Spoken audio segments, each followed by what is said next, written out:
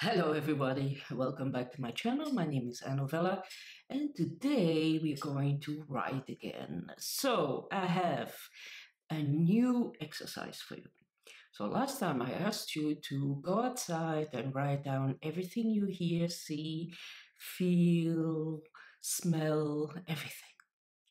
Now, I want you to use those impressions and or other impressions and write a small, simple scene. A car drives up a driveway and stops in front of the house. Someone gets out of the car. That's it. I want to know. Close your eyes. Imagine a car driving up that driveway, stop in front of a house, and somebody gets out. It's a real simple scene, but it's how you describe the scene that makes all the difference.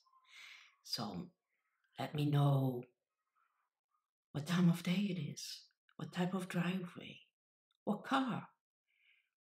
Is it winter, summer, spring, autumn? Are there trees or no trees? How is the driveway like? How's the house like? Describe the house. Who gets out of the car? Is it a man, a woman, a family, the mailman?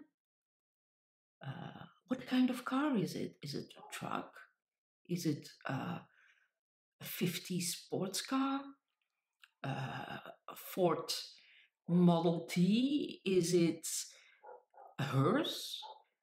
Is it a Jeep or whatever?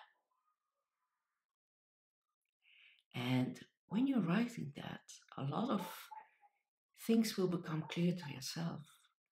What style do you really like? Because someone can just describe a UPS truck driving up the driveway and the delivery man gets out of the car and takes out a package. But it can also be a serial killer who drives up and gets out of the car at night and creeps up to the house. Or, I don't know, you tell me. What does your mind tell you? Have fun. Bye bye.